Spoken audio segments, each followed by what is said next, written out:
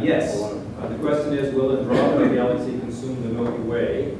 And what is believed is that certainly it's true that the Andromeda Galaxy is heading in our direction at very high speed.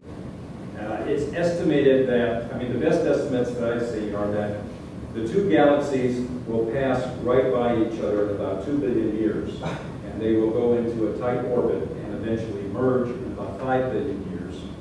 And this may or may not be a problem.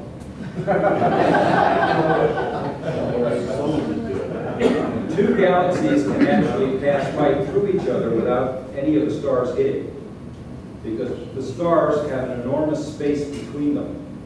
So it's possible for galaxies to just pass right through each other, particularly if the core of the galaxies don't collide.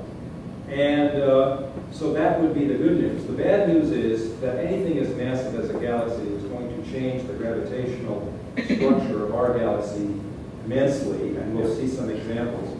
And it can tear out vast numbers of stars from one galaxy, and fling stars out into open space. It will start a burst of new star formation in both galaxies.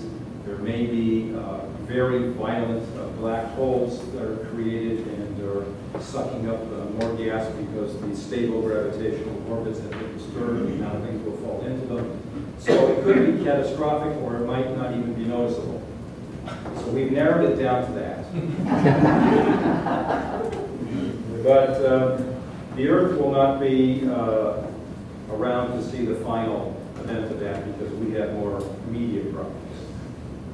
The sun will cremate the Earth long before